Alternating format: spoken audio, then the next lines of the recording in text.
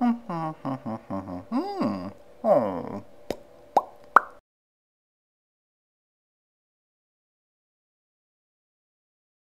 Dun dun dun dun dun dun dun dun dun dun dun dun. Food chains and webs show the connections between different organisms based on what they eat. Here we have some algae, which is eaten by minnows, which are in turn eaten by largemouth bass. The interesting thing about these connections is that if you change one population, it can have indirect effects on the other connected populations.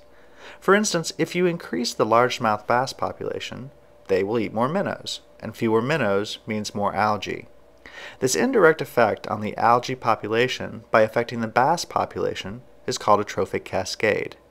Because changes in the higher trophic levels are causing the reduction in the lower trophic levels, it is called a top-down effect. In top-down effects, you usually find an alternating change. So an increase in one population is followed by a decrease in the next trophic level, and it usually continues to alternate till it reaches the lowest level.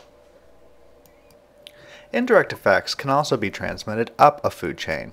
If the primary producers in an area decrease, the herbivores that feed on that producer will usually decrease, followed by the carnivores.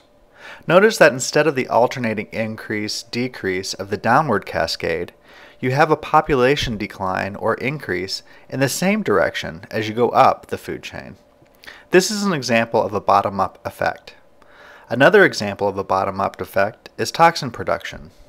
If you have toxin production in the base of your food chain, it can lead to changes in the higher trophic levels. The more poisonous your plants are, the more herbivore populations will decrease. This in turn reduces your predator population.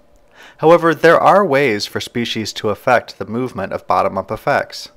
Can you think of how species might reduce or even eliminate these effects? Bum bum bum bum ba don don don don don don don. So how can species reduce the bottom-up effects of a toxic primary producer? Well, herbivores could become resistant or tolerant to the toxin, which would stop the effects of the cascade, so that neither the herbivores nor the carnivores would be affected. Another method might be for the herbivore to sequester the toxin, bringing it into their own body and storing it, providing them protection from their predators.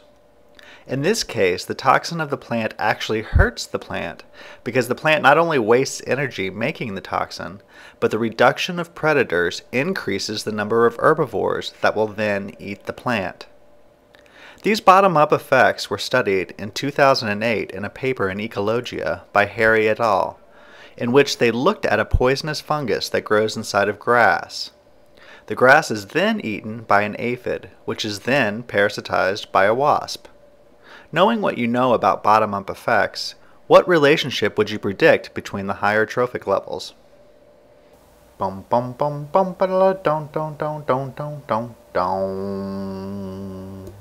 So what were the effects of the poisonous fungal parasite of grass on the herbivorous aphids and their parasitic wasp? Harry et al. Found that the fungus had little to no effect on the aphid reproduction. In this graph, the open bar shows the average number of aphids produced per female fed on grass without the parasite. The closed bar shows the number of offspring when parents were fed on parasitized grass. Although different, the difference was not significant. However, when you look at the parasitic wasp, there is a dramatic decline in fecundity, or the number of viable offspring produced by the second generation. So in this food chain, the fungus hurts the grass's survival.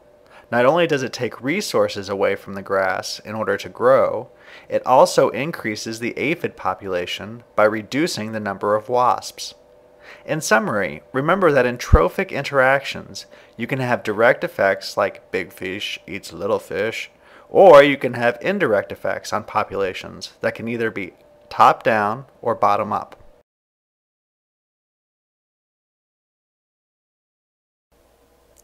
This has been a Paper Pushers production.